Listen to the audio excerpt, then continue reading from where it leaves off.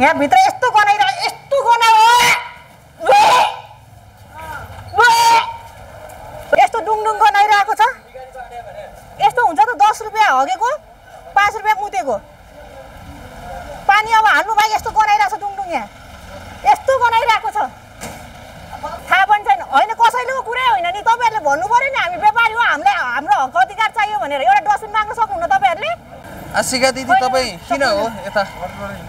कालीमाटीमा हजुर कालीमाटीमा किन आउनु भयो खासमा म चाहिँ यहाँ खास चाहिँ भाइ आज यो यहाँ चाहिँ 5 रुपैयाँ पैसा उठाउँछ क्या यहाँ उ गरेको उभिएर तरकारी किनेको पनि 5 रुपैयाँ तिर्नुपर्ने क्या यहाँ त्यस्तो रहेछ पार्किङ नगरे पनि 5 रुपैयाँ तिर्नुपर्ने क्या यहाँ उ त्यहाँबाट छिर्ने बित्तिकै 5 रुपैयाँ तिर्नुपर्ने अनि यो के कारण चाहिँ तपाई के नआउनु भएको थियो खासमा म यहाँ तरकारी लिन आएको म तरकारी हामीले उभि तरकारी लिएको थियौँ के यहाँ बाइक कता राख्नु भएको थियो कहीँ राखेकै छैन नि साइडमा त्यहाँ राखे ठ्याक्कै त्यहाँ उभ्याएर अनि हामी तरकारी उ त उहाँ भाइ हुनुहुन्छ होइन तरकारी उ गर्ने अन्त उहाँ बाइकमै बस्नु भएको छ हेलमेट पनि फुकाल्नु भएको छैन के अरे बाइकमै हुनुहुन्छ के हामीले कहीँ पार्किङ गरेकै छैन क्या पार्किङ नगर्दा पनि अनि उहाँहरूले चाहिँ 5 रुपैयाँ पैसा माग्नु भयो कि उभिएर तरकारी लिँदाखेरि पनि अनि यहाँ न कुनै व्यवस्थापन छ यो सरकारी हो कि यहाँको समिति यो कालीमाटी समितिले बना हो कि यो ढलान कसले गरे हो त्यो चाहिँ मलाई बुझ्न मन लाग्छ होइन त्यही बुझ्नु भनेर आएको आज संविधान दिवस भएर आज बन्द रहेछ क्लोज रहेछ अनि यहाँ टोयलेट छ क्या भाइ फेरि अनि 5 रुपैयाँमा चाहिँ किन लफडा गरे होला आशिका तामाङले भन्छन् फेरि 5 रुपैयाँको कुरै होइन नि भाइ 5 रुपैयाँको कुरै होइन 5 रुपैयाँ किन तिर्ने जबकि यो सरकारको करले बनेको यो बाटो यो ढलान यो बजार हो भने यो बजार व्यवस्थापनले समितिले बनाएको बाटो हो कि सरकारले बनाएको बाटो यो कुरा छिनोफानो हुनु पर्यो नि पहिला होइन हाम्रो करले तिरिसकेपछि हामी किन तिर्ने यहाँ लाखौँ 5 रुपैयाँको कुरा हो र कान्छा यहाँ त धेरै मान्छे लाखौँ मान्छे यहाँ चाहिँ छिर्छ नेपाली दाजुभाइहरूलाई चाहिँ कहिलेसम्म अत्याचार दिदी अनि तपाईँ चाहिँ कहिलेसम्म चाहिँ लडिरहने भाइ हजुर तपाईँ कहिलेसम्म लडिरहने अब हेरौँ भाइ कहिलेसम्म बाँचिरहन्छु त्यतिसम्म लडिरहनु पर्छ भाइ नत्र समाज परिवर्तन हुँदैन सबैजना चाहिँ अब कोही पनि छुचो हुन चाहनुहुन्न होइन कोही पनि छुचो हुन चाहनुहुन्न यहाँ त्यही भएर चाहिँ म उ गर्न लाएको हो अनि यहाँ टोयलेट छ होइन टोयलेटमा पनि पैसा तिर्नु पर्ने रहेछ लगेर है अब यो बजार व्यवस्थापन भनेर पुरै त्यहाँ अहिले म त्यहाँ पछाडि जाउँला होइन तिमीलाई लिएर जाउँला त्यहाँ पुरै सबै भुइँमा फैलिरहेको छ कहीँ पनि एउटा डस्टबिन दिएको छैन के को लागि दिएको थियो होइन त्यो मैले बुझ्न चाहन्छु बुझ्न मन लागिरहेको छ के बहुत गाह्रो छ उतापट्टि हो के टोयलेट ल ल ल भाइ भनेपछि यो तरकारी बजारमा चाहिँ के देख्नुभयो तपाईँले प्रत्यक्ष रूपमा चाहिँ यहाँको व्यतिथिहरू यहाँ धेरै व्यतिथि छ भाइ यहाँ व्यतिथि छ ल हेर्नु यहाँ ढल यसरी गइरहेको छ यो व्यवस्थापन गर्नु पर्दैन पैसा मात्रै उठाउने 5 रुपैयाँ यो व्यवस्थापन गर्नुपर्छ भने फोर्स हेर्नु यहाँ यस्तो छ ल हेर्नु यो व्यवस्थापन यहाँ व्यवस्थापन समितिले पैसा खानीमा बाटो मात्रै भइरहेको छ होइन काम नगरिकन भुस्नेरीहरूलाई यतिकै पालिरहेको छ किन पाल्नु गाउँमा गएर काम गरेर खान सक्ने उमेरको मान्छेहरूलाई किन यहाँ चाहिँ यो राजनीति गर्ने एउटा अखडा जस्तो बनाएर किन राख्नु यहाँ त्यो भन्न चाहन्छु म अनि यहाँ चाहिँ टोयलेट छ यहाँ चाहिँ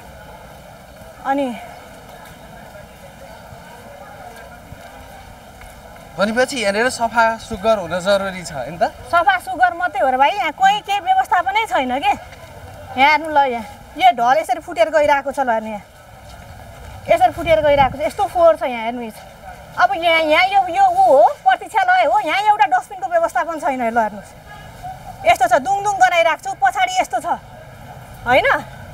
होइन समितिले पैसा उठाए त गर्नु पर्यो नि त काम त गर्नु पर्यो नि त आफूले गर्न सक्ने 5 रुपैयाँ उठाएर आफूले मात्रै पेट भर्ने बाटो गर्ने हो अब यहाँ टोयलेट छ है यो टोयलेटको यहाँ भाइलाई सोधेको मैले यस्तो गनाएको छ टोयलेट तिमीलाई गनाएको छैन भनौ पहिला गनाइरहेछ अनि पानी हाल्नुपर्छ कि पर्दैन यहाँ अब हाल्लाको हामीले भनेर मात्रै भएन नि त हामी आएपछि मात्रै भन्ने हो र यस्तो डुङडुङ गनाइरहेको छ यस्तो हुन्छ त 10 रुपैयाँ हगेको 5 रुपैयाँ मुतेको पानी अब हाल्नु भाइ यस्तो गनाइरहेको छ डुङडुङ यहाँ यस्तो गनाइरहेको छ ल हेर्नुहोस् यस्तो छ यहाँ हेर्नुपर्ने अवस्था छ यहाँ भित्र यस्तो गनाइरहेको यस्तो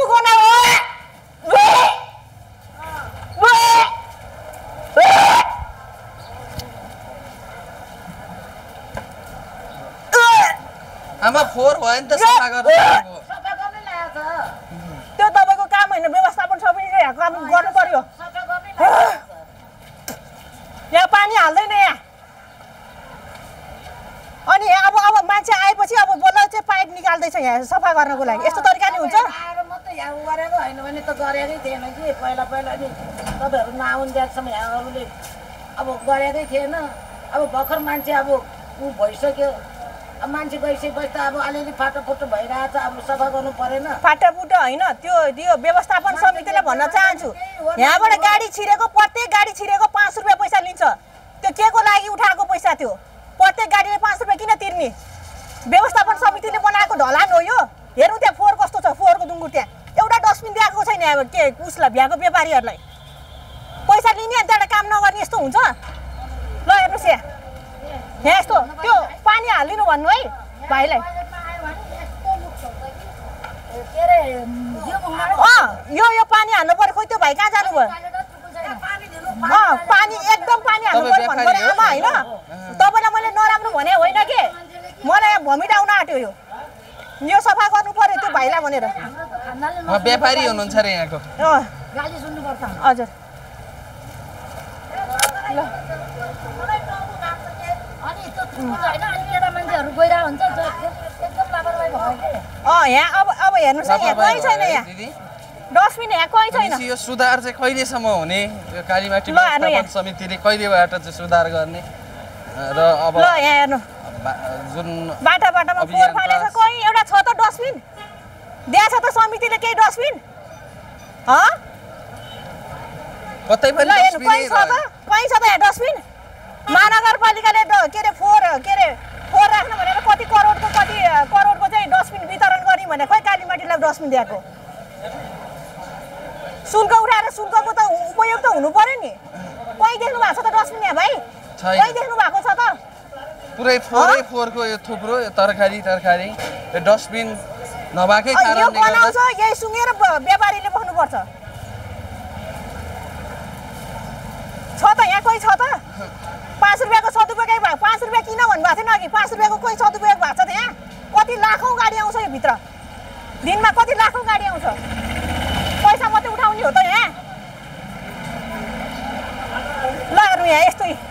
व्यापारी दाजुभाइलाई पनि सोधौँ न के सोध्नु न सोध्नु अब तपाईँले सोध्नु नि ल हेर्नु यहाँ ए असरक्क फोहोर छ त कतै केही छ त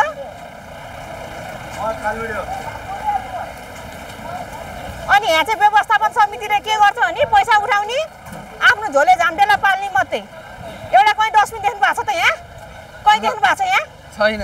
किन नदिए भनेर कसैले सोध्यो त यहाँ कसैले सोध्दैन कसैले आवाज उठाउँदैन ऊ फोहोर फाल्ने ऊ त्यसरी फाल्ने ल हेर्नु यहाँ पुरै गनाइरहेछ ल हेर्नु यहाँ फोहोर फाल्ने यसरी यहाँ ल हेर्नु यो हो फोहोर फाल्ने तरिका यो हो एउटा डस्टबिन माग्न सक्नुहुन्न तपाईँहरू व्यवस्थापन समितिलाई पैसा उठाएपछि त्यत्रो थाहा पनि छैन होइन कसैलेको कुरै होइन नि तपाईँहरूले भन्नु पऱ्यो नि हामी व्यापारी हो हामीलाई हाम्रो हक अधिकार चाहियो भनेर एउटा डस्टबिन माग्न सक्नुहुन्न तपाईँहरूले माग्न सक्छ नि बाहिरको मान्छे आएर कराउनु जरुरत छ र छैन नि ल हेर्नु यो सबै यहाँ ल हेर्नु यो पुरै चाहिँ अब यस्तो छ 5 रुपियाँ माथि छिर्न पाएको छैन 5 रुपियाँ उठाउँछ बाहिर चाहिँ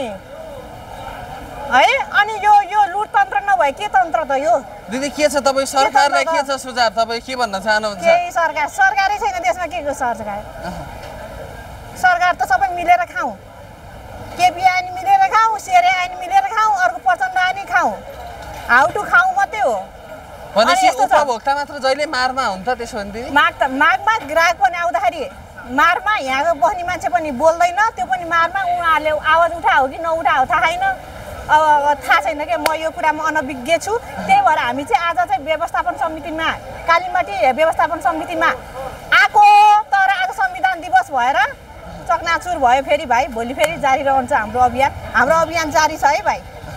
ल भनेपछि के भन्नुहुन्छ यो कालीमाटी फलफुल व्यवस्थापन समितिलाई चाहिँ यो भिडियोबाटै यदि उहाँले हेर्दै हुनुहुन्छ भने के भन्छ नि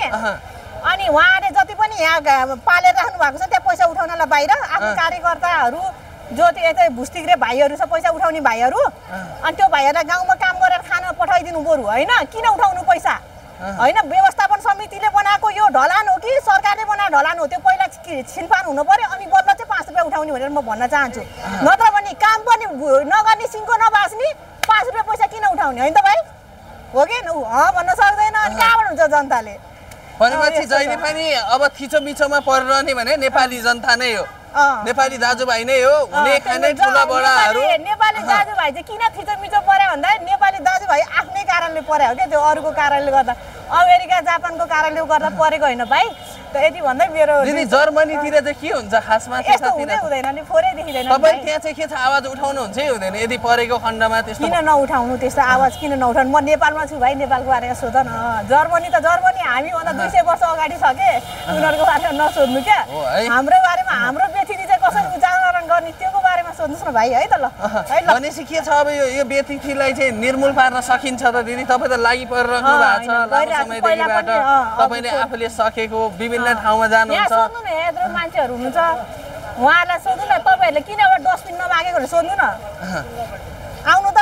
किन नमागेको डस्टबिन तपाईँहरूले भन्नु त भाइहरू यहाँको यताको व्यापारी को हुनुहुन्छ व्यापारीहरू को हुनुहुन्छ